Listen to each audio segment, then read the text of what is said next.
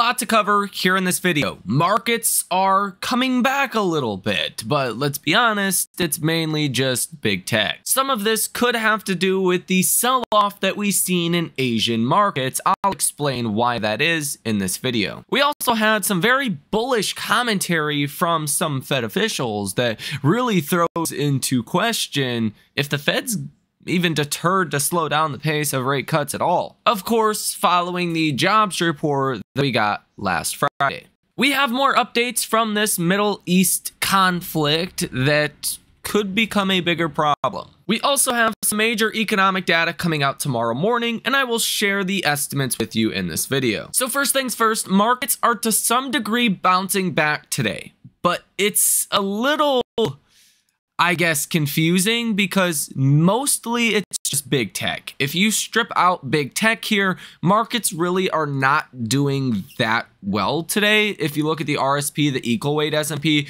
you're up 1/10%.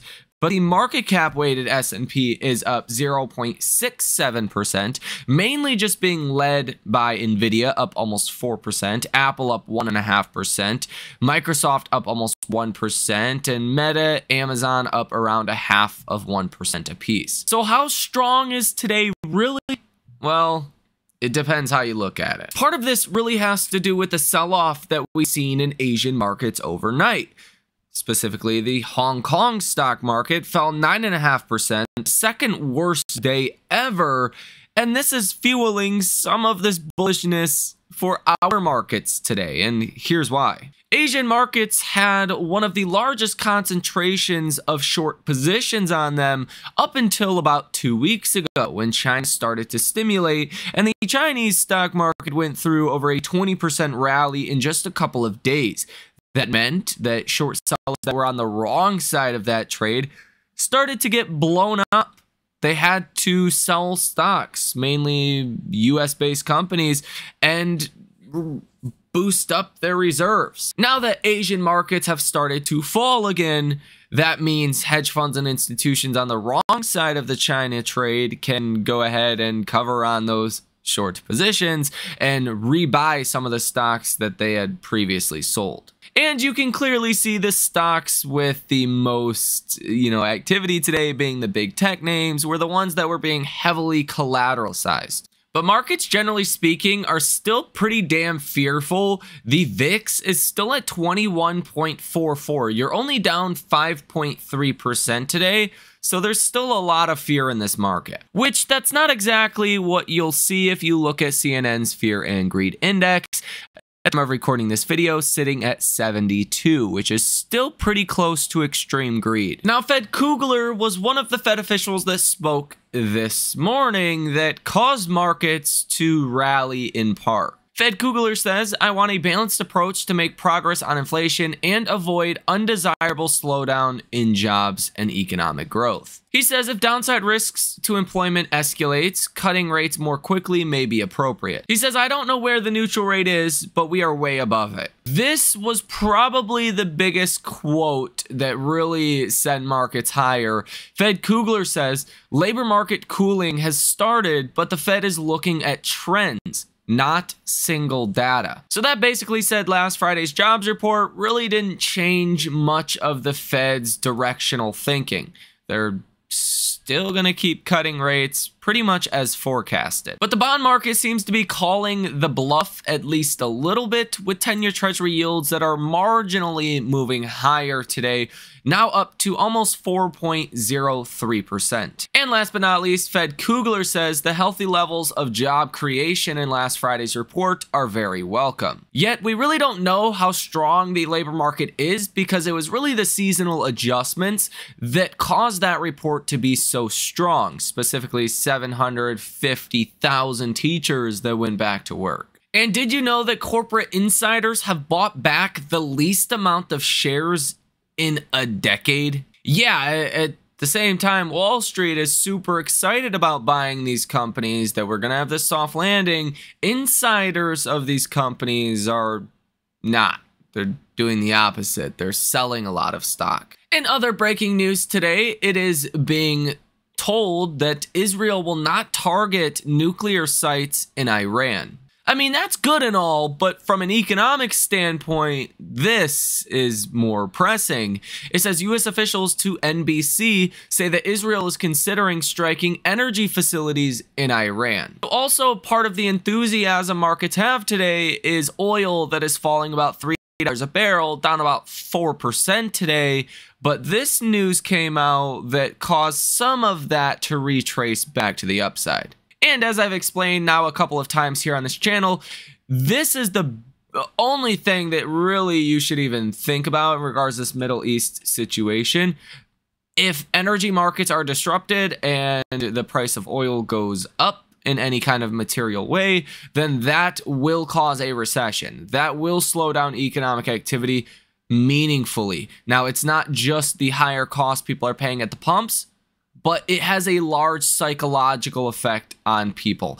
When people start to, see the price of gas go up, it affects how they shop at Amazon. It affects what they buy at Walmart. It affects, what they buy at gas stations, right? So on and so forth. It just affects overall consumer spending behaviors. And it is being reported that Netanyahu summoned the security cabinet for urgent consultations. But Israel has not briefed U.S. military officials on its plans for retaliation against Iran, say U.S. officials. But now even the U.S. is considering getting involved in this. According to U.S. officials, the United States has discussed options for joining Israel's retaliation against Iran, including very limited strikes against targets inside of Iran, strikes against Iranian naval assets at sea, as well as the targeting of Islamic Revolutionary Guard Corps IRGC sites in Syria and Yemen, though these are seen as less likely as opposed to just intelligence sharing. And last but not least, Jake Sullivan told Israeli officials that unless the U.S. is informed of Israel's plans for a potential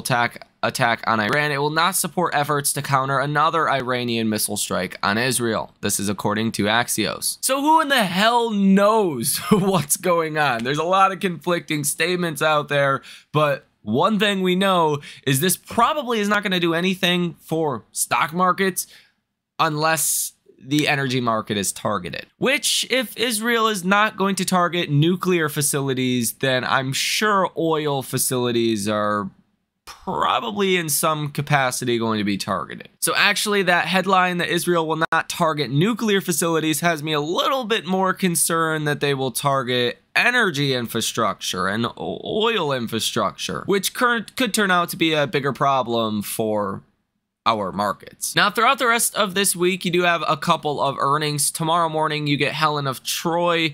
Tomorrow in after hours, you get AS, Bassinet, E2 Open, and Richardson Electronics. Thursday pre-market, Tilray, Delta, Domino's, Thera Technologies, and Neogen, as well as Ahir Test Systems Thursday and after hours. But really, the start of earnings season, beyond just, couple companies here and there, is the banks. And you have JP Morgan, Wells Fargo, BlackRock, BNY, Fastenal, and Bank7 that report Friday pre-market. And this is going to give us a little bit better of an understanding of the consumer, bank balances, spending behaviors, all of that. So I think markets are going to be intensely paying attention to bank earnings this earnings season. Now, tomorrow morning, we have Fed Logan that speaks at 9:15 in the morning. At 10 o'clock in the morning, you have wholesale inventories month over month. This will actually feed into GDP estimates. So as you can see here on the Atlanta Fed GDP Now tracker, GDP Now, the next update is tomorrow morning, Wednesday, October 9th. If you see inventories go up more than expected, that is going to start to weigh on GDP. Now, Fed Barkin, Fed Goolsbee also speak tomorrow morning. And then you have the FOMC minutes that come out at 2 p.m. tomorrow. Now, I don't think this will be a huge catalyst for markets. There's the possibility that it could, but markets normally don't respond too much to the FOMC minutes. It can cause a sharp reaction when it first comes out, and then markets kind of digest it, and it usually turns into a bit of a nothing burger. Now, tomorrow morning, we will have a 10-year bond auction. The last bond auction we had for the 10-year was 3.64%. Now, 10-year treasury yields are over 4%. So that yield's going to rise a lot. We want to see some good demand come in to keep those yields on the lower side. And that could bring down 10-year Treasury yields. If we don't see good demand, then that could potentially raise 10-year Treasury yields coming tomorrow. And that bond auction is at 1 p.m. I think that will move the markets quite a bit. Now, you do have Fed Logan, Fed Williams, Fed Barkin, and Fed Jefferson, as well as Fed Collins and Fed Daly that speak tomorrow as well. So most Fed officials have a scheduled speech for tomorrow. Thursday is going to be your bigger day of economic data. You have core CPI month over month expecting 0.2%, year over year expected to be 3.1%, month over month headline expected at 0.1%, and inflation year over year on a headline basis expected at 2.3%. I actually think initial jobless claims might be the biggest catalyst of this week. You are expecting them to rise from 225,000 to 230,000. If that comes in even higher than 230,000, that's where you're going to have a bit of the problem. Now, Nick Timiraos, as he always does, is posting the updates from major banks that post their CPI updates, and you can see headline CPI has a median forecast of up 0.09% for headline. Year over year headline has a median forecast of 2.3%, and almost all firms are in agreement on that year-over-year headline number. Now, core CPI is expected to rise 0.26%, which would actually get rounded up to 0.3%. Now, for August, you were at 0.28%, which got rounded up to 0.3%. So as long as we come in lower than 0.28%, I think markets are going to be okay with that. You just don't want to string together two higher inflation reports, right?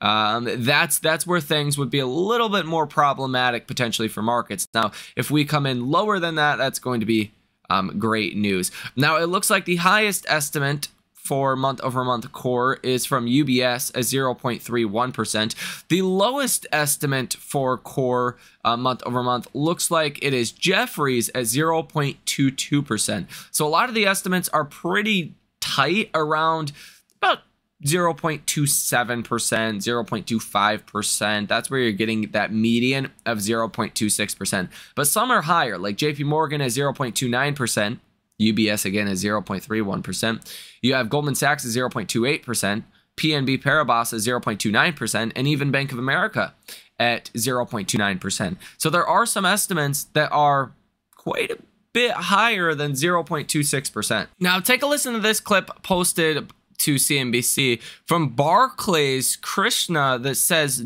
he doesn't see the point in chasing the market when valuations are, quote, quite full. Approaching its second birthday, where do we go from here? Joining us at Post 9 today, Barclays head of U.S. equity strategy, Venu Krishna, has an S&P target of 5,600. Good to see you again, Venu. Welcome. Good to see you. You haven't been moved to increase your target like some others? No. Why not? Well, I think let's see what happens in the earnings season to begin with. And if you see what's happening, numbers have been cut quite sharply going in. And what is still anchoring the market is big tech, even though their earnings themselves are kind of decelerating. Then seasonality, right? October historically has been the weakest month. So you don't want to get sort of ahead of that.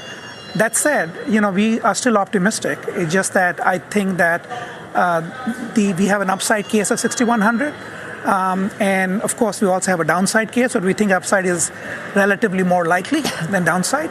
So I don't see any point in chasing the market at this point when valuations are really quite full across the board. We're within about 1% of all-time highs on the major indices, but the only Mag 7 at 52-week highs or all-time highs is Meta, really. You don't think the market's broadened out at all? Well, the market, in some ways, by some metrics, has broadened, right? So instead of only 20 or 25% companies beating the S&P, now it's about 40%, which is quite decent. And the broadening in earnings is also taking place, but incremental. But the reality is the anchor for the market still remains big tech, which is essentially a conglomeration of just 6 stocks, right? And their earnings growth, despite moderating, is going to be more than 4 times that of rest of S&P. So I think that's where we sort of shake out. Do you think, I won't ask you whether 50 was a mistake, but would you expect 50 again? No, we don't expect 50. I won't opine on the fact whether it was right or wrong, because you can always do Monday morning quarterbacking, right? So clearly they were focusing on the labor market and they wanted to be preemptive, and they have a lot of wiggle room, right? Because inflation is coming down, so they have a lot of flexibility. That said, we don't think it's unlikely that they go ahead with 50 more. It's going to be probably 25. Yeah. Are bond yields going to be a headwind if we stay higher for longer now? We've done a lot of work on that. Interestingly, bond yields start really becoming a headwind once they're coming closer to the 5% level, right? So you could well have a situation in the fours where there's a positive correlation between equities and rates. And that's because look at what's happening on growth right now. Yeah. The economy is very strong. Inflation is decent. The job market is strong. Wages are going up, right? So anywhere you turn, things are okay. So I think the near term, you can expect a breather, because I think we moved too fast, too soon. But it's not everywhere. It's been so confusing as to come on every day and talk about the economic signals, because a lot of the data points are coming in good, sure, but manufacturing around the globe is pretty weak. We haven't seen expansion there in several months. And, we'll have more on Pepsi later in the hour, but not painting a pretty strong picture of the U.S. consumer or the global consumer, especially at the low-income level. So it's sort of confusing. Yeah, it's a mixed bag. So I think you're right about manufacturing. The reality is the U.S. economy is 70% services, only a third manufacturing. So that makes a difference. Services side is pretty strong. If you look at services PMI, they're extremely robust, right? We just 18-month high. Right, yeah. Right. And if you look at employment, the same story. It's weak in manufacturing, but very strong in services. On the consumer side, I agree with you, but it's a mixed bag over there. So those companies which have more of a brand or have some pricing power are able to hang in there, but a majority of them are struggling. In fact, we created a basket of stocks which we felt was more exposed to pricing risk, and that is lagging the market quite substantially over the last 3 months. So I think it is a mixed bag on the consumer side. And honestly, I just like that take, because everyone's so bullish right now. He's like, hey, you really don't got to chase this market right now. Like, let things come to you. See how Q3 earnings are. And I think that's a pretty good perspective. I think a lot of people have forgotten just sound basic investment principles, like what Warren Buffett said once that always stuck with me. He said, it's more important when you buy a company than when you sell a company. If you buy a company at the right price, you're going to make money. If you buy a company at the wrong price, you may never make money. And, especially picking stocks like we generally do, that's important. You definitely don't want to buy at precisely the wrong time. Although I think you'll do well in markets over coming years, I think there will be a better buying opportunity to come. Because the fact of the matter is the economy is slowing, and even if it slows a little bit more, we're really just not priced for that. And that's the problem. So let me know what you guys think about this information down below in the comment section. Hit the like button as well as subscribe to the channel. You guys have a great rest of your day, and I will see you in the next one.